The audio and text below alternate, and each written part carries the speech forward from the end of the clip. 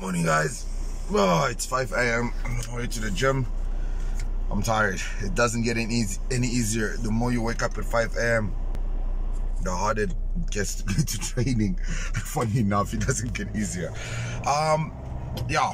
So, what's up? Yesterday,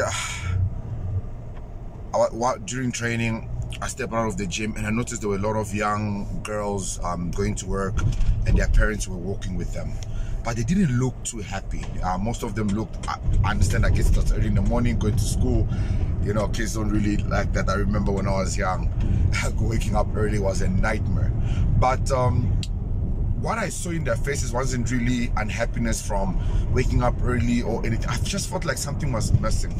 So I finally got the courage to stop one of the fathers, literally on the street, and I was like, "Hey, good day, sir. Sorry for stopping you. I apologize if I'm wasting your time. I just wanted to ask you something away from your daughter."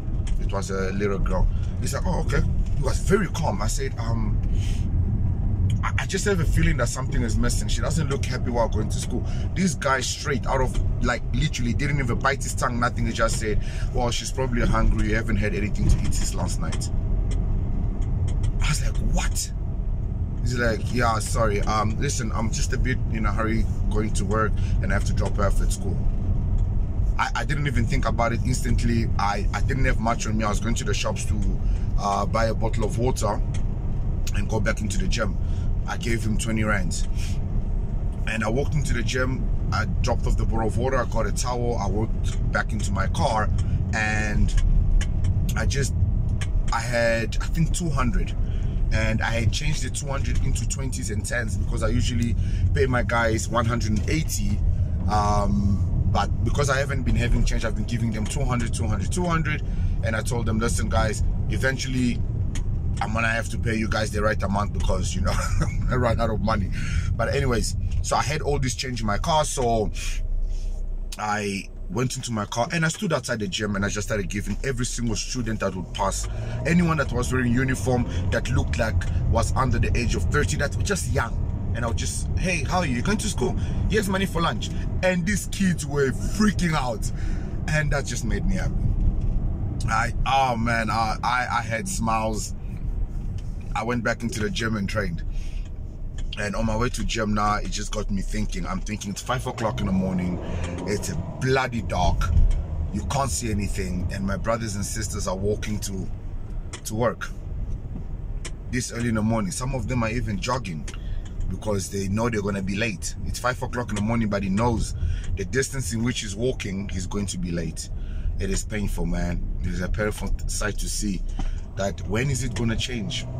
When am I going to be driving down the road and I'm not seeing my people walking this early, going to jobs that barely feed their families just so they can keep a roof over their head, maybe have 1 or 2 meals that month?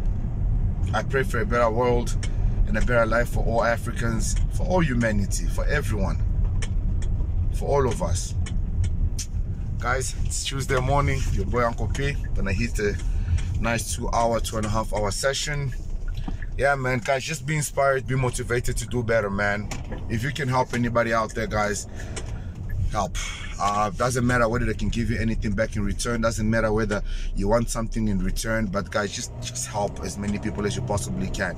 Even with the 10 rand, the 5 rand, you don't know how far kindness goes. And yeah, man, I wish this story inspires everyone. Guys, none of the stories I tell you guys I make it up. I promise you, I live a crazy life. I do crazy things. It just makes me who I am. And that's why a lot of people, you know, when they meet me, they get shocked that somebody like me exists. Yes, I do exist. God is beautiful. Life is beautiful. Respect your ancestors and your elders and do better, guys. Much love.